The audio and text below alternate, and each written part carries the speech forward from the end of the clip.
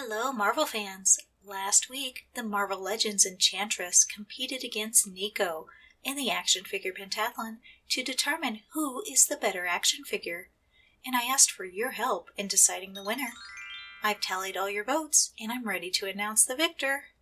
Enchantress received a total of 10 votes.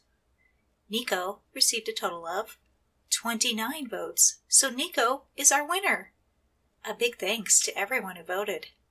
Ooh, it doesn't look like Enchantress is taking this loss well. As the loser of the Action Figure Pentathlon, Enchantress is responsible for cooking for the food round of our next challenge. Dr. Strange is here to pass off the chef's hat to her.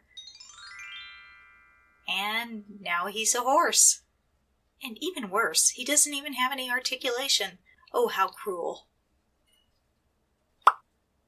Talk about pony power. There's a reason Dr. Strange is a sorcerer supreme. But does this mean we don't have a cook for our next contest? Maybe Enchantress will change her mind? Meanwhile, as the winner, Nico gets to spend the next few weeks relaxing on the comfy chair that Iron Fist managed to not set on fire.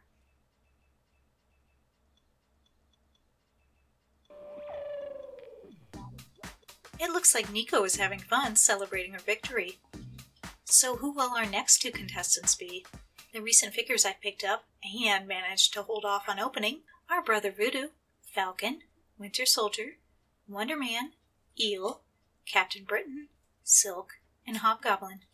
Vote for as many or as few figures you want in the comments down below, and I'm going to take the 2 top requested figures to put in our next round. And that's all the Marvel Monday for today, but feel free to check out my other videos for more reviews, toy crafts, and toy hunts.